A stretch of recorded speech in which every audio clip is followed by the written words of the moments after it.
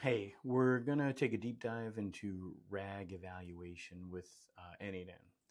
I'm going to do my best to break it down and make it like simple so we can all use it in our day-to-day solo builder or business owner who wants to make sure their systems are working well. So the problem to solve is, how good is your chat system? How good is the system that's giving customers answers, whether it's by phone call or chat or text or WhatsApp?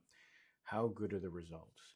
And so what I'm going to show here is the system that N8N recently released to help evaluate your RAG system. Now, RAG is retrieval augmented generation, like where you're basically saying, hey, AI, they're asking a question, go get data from the system we have that has that data and give us some results, then take those results and answer their question. It keeps it on track. It prevents the hallucinations and whatnot.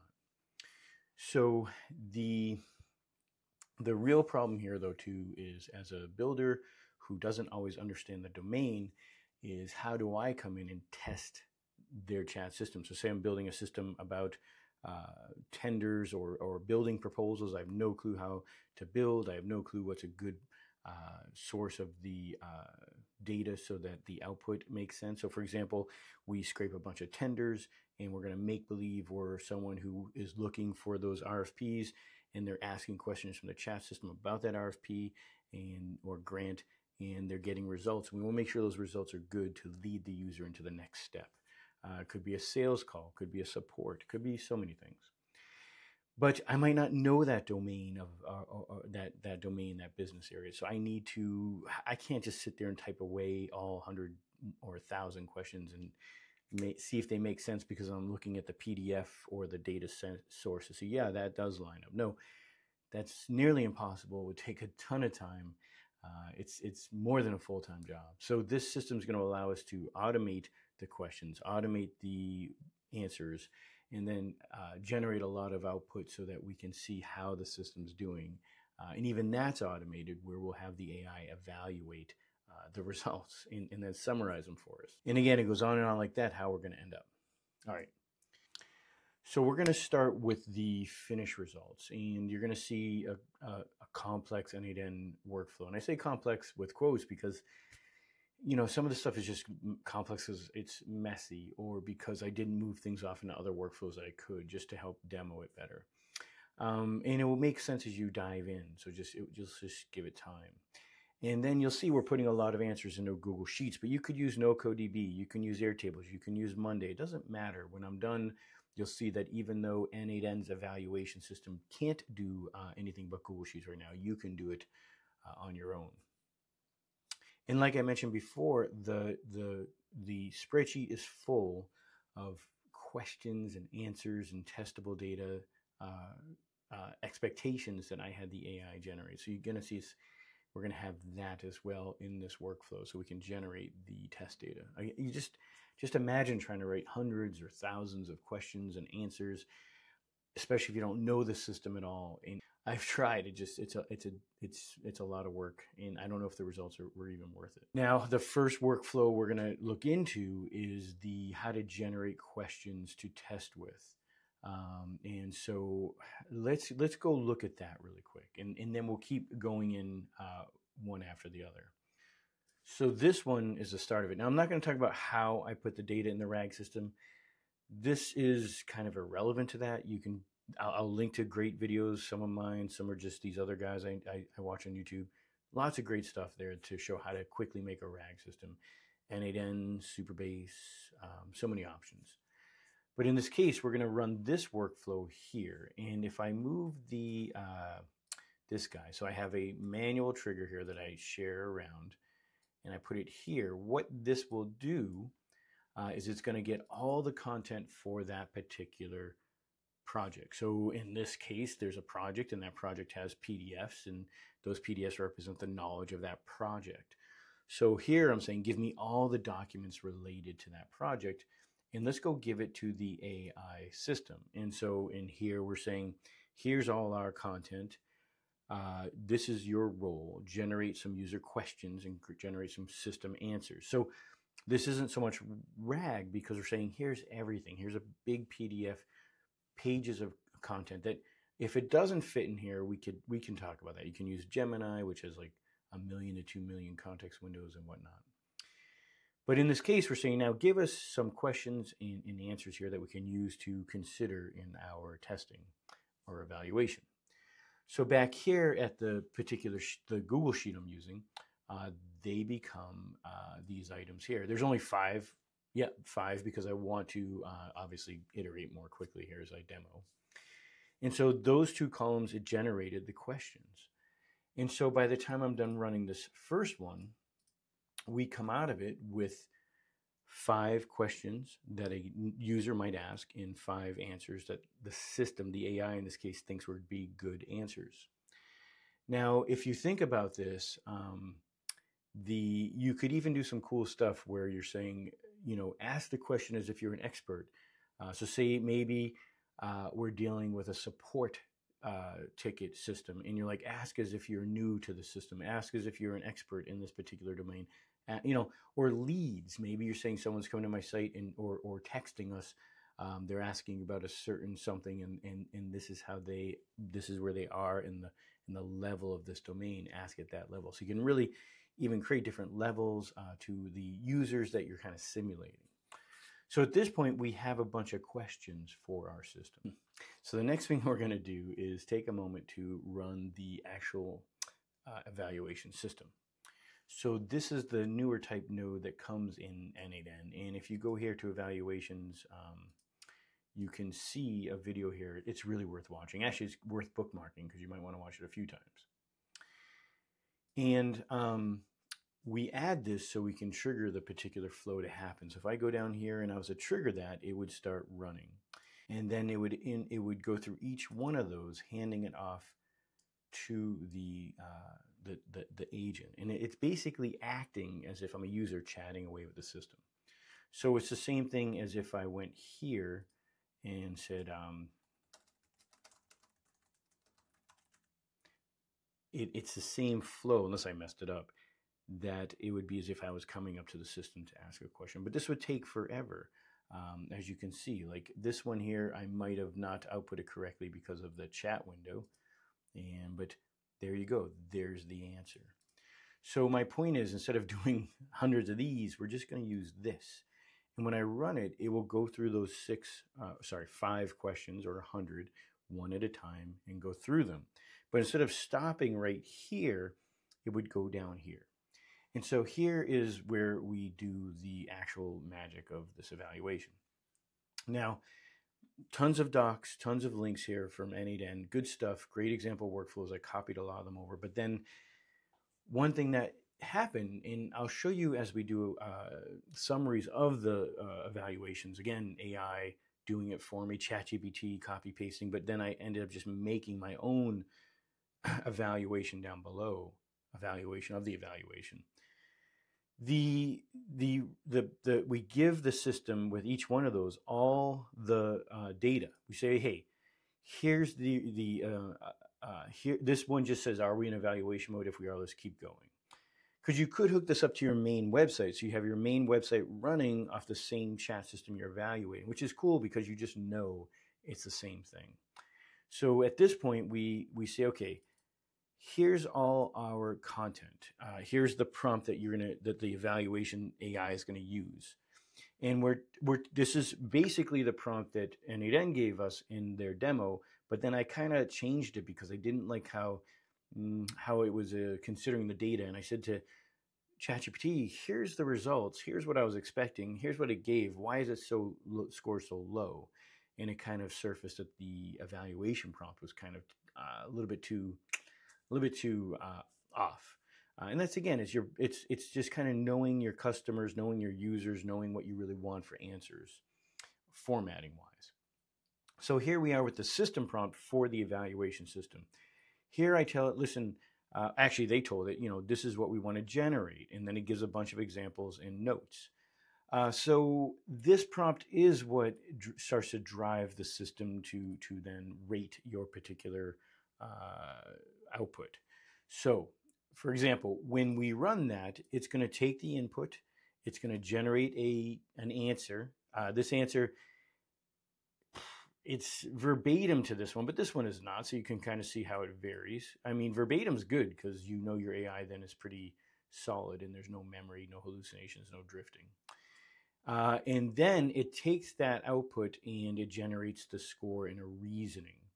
So at this point, we say, okay, here's the output. Here's the expected answer. Okay, here's the output that came from the AI, and then here is the ground truth, all of the data inside of our PDF. Now that's a tricky one because what if that was many pages? Well, you can go back to just RAG and grab the context and give it that. But I wanted to give it all to see what would happen. So how can we see this? Let's see what this guy is. Let's go look back in history. So I'm going to go to an evaluation. This guy stopped. Okay, let's run this. Now I'm going to it takes a moment, so let's run it. We're going to get rid of all of this, okay? And we're going to get rid of, we'll get rid of this one later because we're going to have it review the results for us, okay? So we now have just the input, some suggested output, and then nothing, okay? So when we run this, let's choose the correct one. It's going to go over those 5 rows, and each one it's going to chat with the system as if it's just me typing away. And then it's going to say, oh, you're in evaluation mode. Let's go further with this and pass it to your evaluation system. So at this point, it comes out the other end with scores. And so again, here's the result. And that's interesting. It's basically verbatim. I'm not using memory, so we know it is not like a memory thing. And then we get the score and we get the reason behind the score. So the reason behind the score is what we gave that prompt and the evaluation. Now we'll use that to put it there. These are even the in-depth reasoning, but I didn't save that one. No good reason why not. So these are all 5s. I mean, maybe I can get more strict. Maybe I could push it more. Maybe if I did 100, it would start to drift down to 2s and 3s and 4s. Like I would just have to see, or maybe I ask the AI to approach it as if a different user or ask more nuanced questions. We'll have to come back to that later. But now if we go to here, it should almost be done. Okay. And so now we have our scores. Now, again, I'm not, all 5s, it's nice, but maybe I'm being a little bit too easy with the prompt. Maybe I need to make it more picky. It's a good question. Now, I'm going to jump ahead for a moment because right now I'm like, oh, let me read all 100 of these. So I'm going to say, you know what? I want you to go tell me what you think about this AI. And so I'm going to run this other one down here. All right, so what I'm going to do here is run this one. And let me see if I can run it correctly. I like that they did this now. Okay, so it will run through, if I set this up correctly, the grade quality of answers. So it will, hold on, something's taking forever and it shouldn't. Okay, so it should take all of these 100, 1,000, 10, whatever, and it should take all of those and give them to the AI to say, here's the results of our last effort to run this. Give me a sense of what you think of the results, okay, and what we can do better. And so at the end of that run, it will say, okay, this is what it's evaluating, this is what it's seeing from the scores, and these are some tips it gives me. So if those scores were lower, it might show me some other tips. Now, this prompt includes the RAG system prompt, which is a horrible prompt, but it could suggest a different RAG system prompt. It could then help build a better prompt for the system. So we now not only generated all of these scores and reasonings and output, but we were able to say, by the way, instead of me reading all 100 of those, just kind of TLDR for me, give me some tips, sum it up, or we can do more. But you can kind of see how we've now made this whole process a lot easier by generating the questions and answers, potential answers, and then generating a summary of all the evaluation. So another big win there in automation. Now, let's look at the columns in the spreadsheets as well. So in these columns, I have one graded the quality of the answer. So it's going to say, going to use the input, which is what we generated for fake user questions. Expected output, something it expects is a good answer, or yeah, it kind of sets a baseline. Then this is the output that came from running it through the system. And then the evaluation system gave it a score, 5 being good, 1 being not so good. And then the reason for that score. And with the workflow to test the quality of the hybrid search, it's a little bit different. A little bit. We have the input, we have the expected output, in actual like we had before. But the score, and this threw me off, it's 1 or 0. I don't know why it's that way. I might have just copied something wrong, but I could probably change it to 1 to 5. But anyways, 1 being really good, 0 not being good. And so we're able to then see not so much the quality of the answer, obviously, but the amount of data coming back through the search, the hybrid search. And so we take those hybrid search results and we also push those into the chat. So if you look here, when we do the evaluation, we are based on, and this is, a lot of this is the copy paste from their site, from N8N. In one of these, we extract the search results from the intermediate steps filter. Intermediate steps. We filter that down to be what we want. So, and you'll get these workflows in the Stack Over Substack. But one thing here is, I had to turn on a particular feature, which I think was this one. So that's an option to get me that. And they had all this in their docs, but it just was an easy one to miss. So now you can see, like, this isn't that hard to read or understand. We have 2 different sheets here representing 2 different things we're testing. You can make another one to test tools, because they have a workflow for that, testing the tools. They have a whole write-up here and a bunch of links to examples. They did a good job of doing all this categorization and so forth. So it's a lot here to do. But remember, the prompts they're giving you to do the evaluations should be looked into. Throw those at ChatGPT so that you're not just assuming that's the prompt you want to use. All right, so now what? So as a business owner or as a solo developer, you don't need that machine learning expert, that computer science expert. You got a lot of tools here, a lot of abilities here. So that's kind of something we got to remember, is like the AI is enabling us to do things we couldn't do before. Good enough, well enough. So you got to keep that in mind as you start to think, what can I do? What am I making? How do I make what I'm making better? Sure, you can always hire people like that, but then they might complicate it by bringing in a lot of Python scripts and things you're just running, and you don't even know how to run them, and you have to call them every time you want to run them. Ideally, you're in a system like this where you can run it anytime you want. You can run it on a schedule. There's so many ways you can improve this to automate the ongoing testing and the ongoing quality of your system. If the scores were lower, I would get some information from it. Maybe it would teach me how to chunk my data better. Maybe it would tell me my prompts are not great. So this would take some iteration, and then setting up hundreds of records or thousands and letting it run for an hour is key as well. And it could get pricey, but you could use Open Router. You could use lower cost LLMs easily. You could use a local version of Olama, which I have there as well. I just removed it for speed. And I mean, that's about it. You want to learn more, or you want all these workflows, there's a Substack link below. That's mine. Join it, and you can become a paid member and get all these for free. Otherwise, hope this helps. This is an amazing feature, an amazing way to just have confidence in your chat systems, your AI systems. All right. Thank you.